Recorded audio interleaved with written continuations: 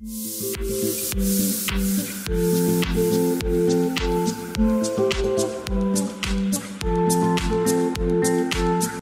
migrate from Siberia to Pakistan and India during September to November.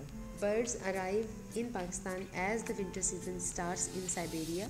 Birds migrate from Siberia to Pakistan and India during September to November. Birds arrive in Pakistan as the winter season starts in Siberia, and this activity will gain momentum if the rains are received here. Migration journey starts from Siberia to Pakistan and ends in India at Bharatpur. This route is known as International Migration Route as Indus Flyway number 4 or Green Route. The distance covered by birds during this migration is around 4,500 km. Migratory birds fly from Siberia to Afghanistan, Karakoram range, across River Indus in Pakistan and finally towards India. During this journey, the birds make stopovers at lakes and water basins at Nowshera, Tanda Dam in Kohat, Swat, Chitral, Punjab, and Hilji, Kinjhar and Langsi lakes in Sindh.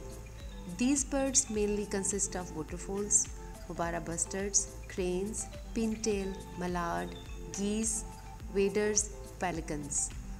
In Pakistan, migratory bird mortalities are due to improper management, care, handling, and restraining. Migratory birds face a lot of problems, mainly human-driven threats.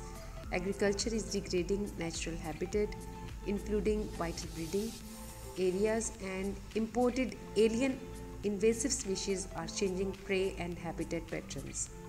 This workshop on handling and restraining of migratory birds along with tick identification in them was held from 22nd to 23rd November in University of Veterinary Animal Sciences, Lahore. The workshop was funded by a Higher Education Commission. This workshop helps the bird keepers and students of undergraduate and postgraduate classes to have an awareness on importance of migratory birds on national level, as well as they were given training to save and handle the birds. For those students and bird keepers who have little or no experience in handling and restraining of migratory birds.